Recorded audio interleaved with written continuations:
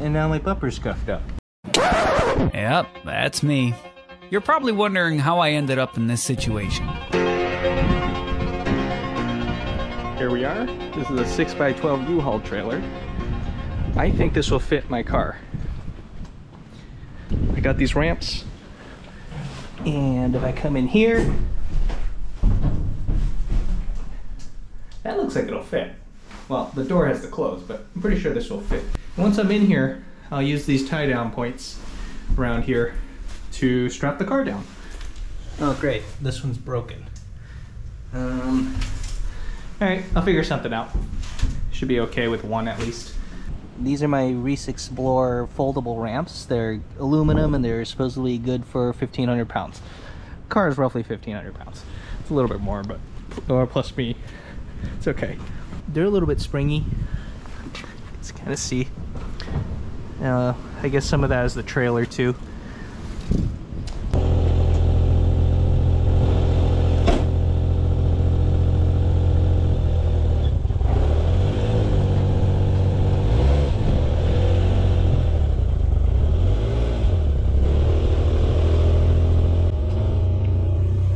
Since I've never done it before, I gotta double check.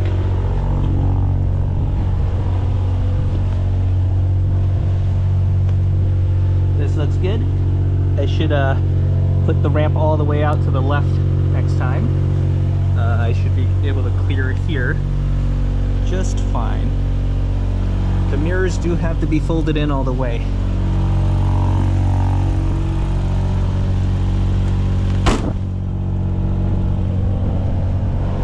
Yeah, that looks good there.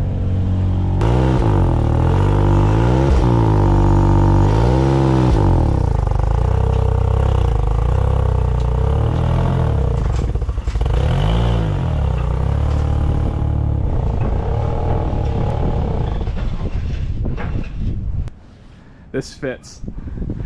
It's really, it's not too bad. Seems to be okay. I should be able to strap it down over here, but we know a 5-foot opening this car can get through. Let me get in there, take a better look at what's going on. I think my passenger side has a little bit more room.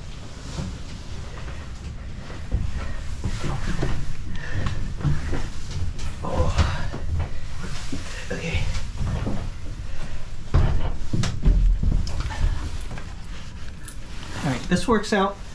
The front hook here is on the left side. I can bolt it down to that D-ring and I can just ignore this. Well, yeah, I guess this was a success. I was able to get the car in by myself fairly okay, and car fits all right. Just got to strap it down now. It is troublesome to get in and out of the car now. You have to kind of wedge your way in between the door and the side of the thing. It might be easier to just reach into the car, drop the e-brake, and then just, with the help of some other people, help roll the car out. It may be the same case coming in. However, I was brave enough here to drive the car in just based off of basic math. I measured the car with the mirrors folded in. I trusted the 5-foot hole, and you know, if it's smaller than 5 foot, it'll drive through here. And this will work. So you're looking at me and wondering how I get into this thing now. So this is how it works. You have to face the wall.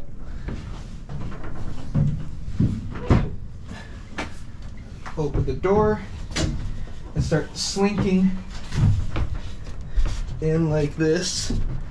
Oh man.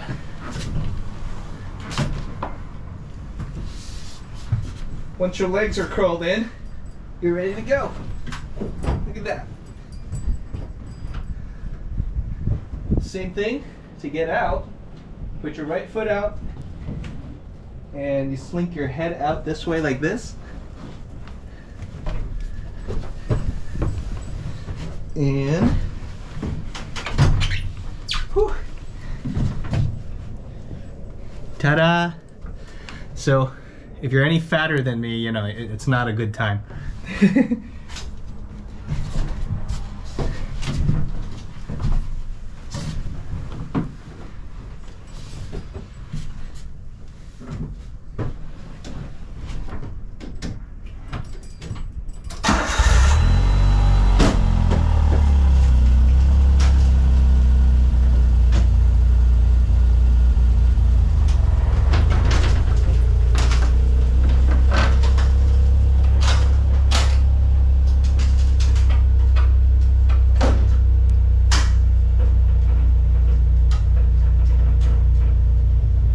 it is, all tied up.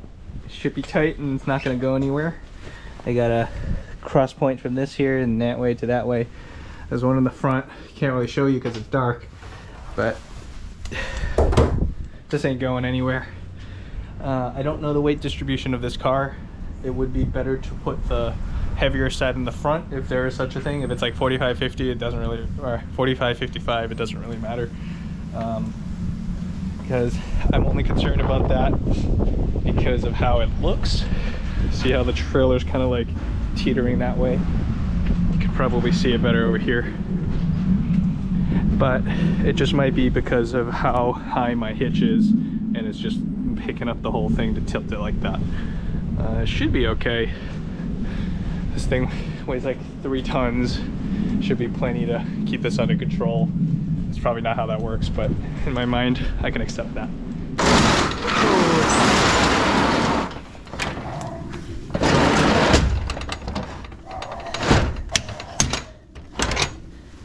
Ah, look at that. Tow with your car. Tow with my car, with my Cara in the... Alright, it's bright and early now. Car is loaded in here. I think I have everything I need. I got my ramps back here. Let's double check I have everything before I go. Got earplugs for the dyno. Got my ramps right here. Alright, looks good. I just noticed I actually have a Canadian trailer. Well, off I go. It's probably the least shady way I've towed my car so far, and it's not exposed to the elements. It doesn't have its doors stuck open and just tied up. It's just a little bit shady because it's in a tiny little box.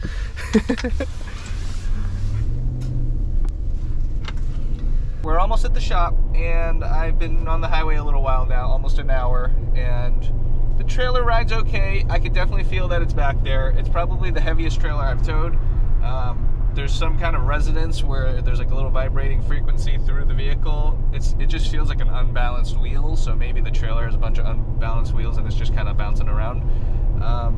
Let's take a look at some of the trailer info. So I've driven about 35 miles. The average fuel economy is 10.3 according to the car. It's not great. It's a 6.2 liter V8. It's a 3-ton brick, and now I'm towing a 1 or 2 ton brick in the behind me, so it is what it is. It's not that bad actually, because usually around the city I get about 13 anyways. I think on longer road trips I get somewhere around 18 to 20 depending on the type of road. So in the grand scheme of things, it's about right.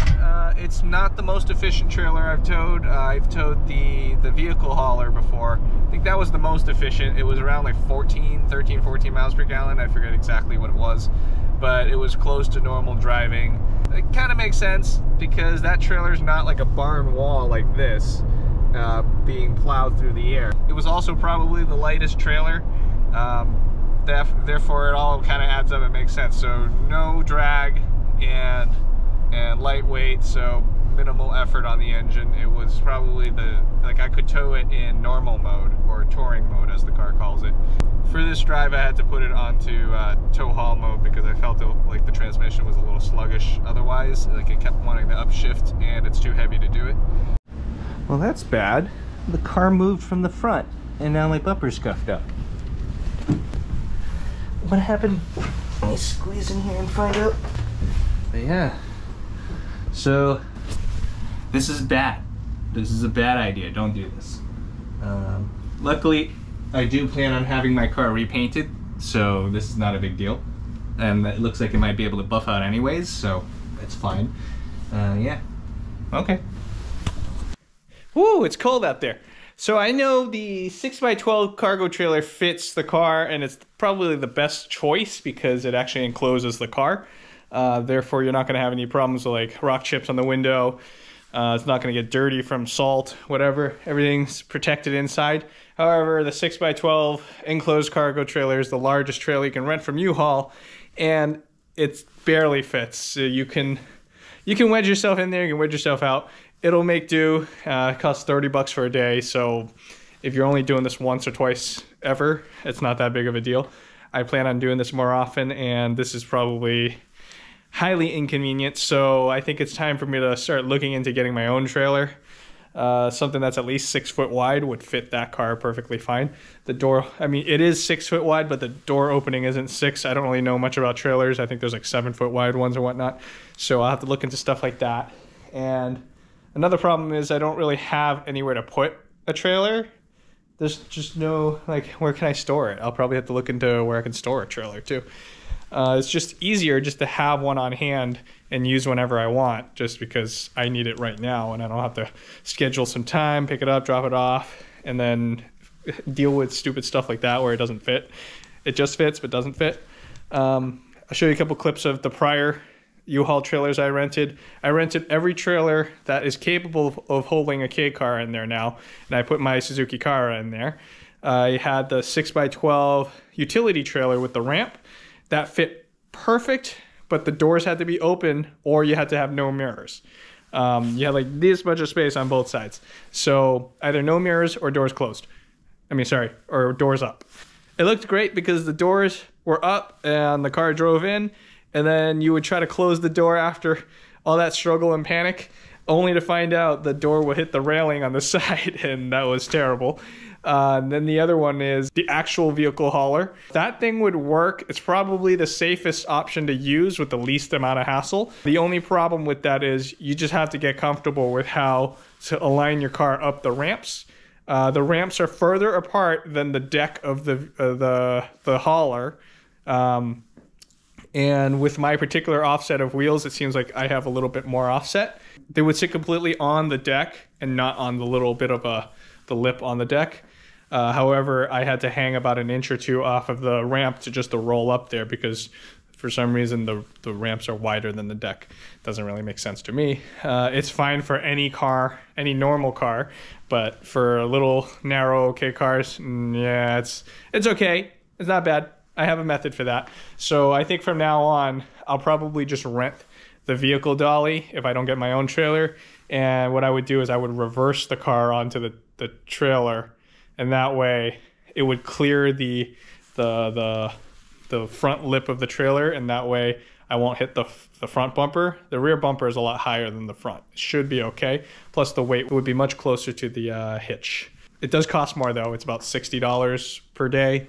The cargo, both cargo things are much cheaper than the car hauler, but it is what it is for ease of use and some peace of mind where you're not kind of trying to squeeze through a hole about that big. Thanks for watching. These are your U-Haul trailer options for hauling your K-car. Remember to subscribe and like the video if you enjoyed what you saw today, and come back for more. I'll see you next time.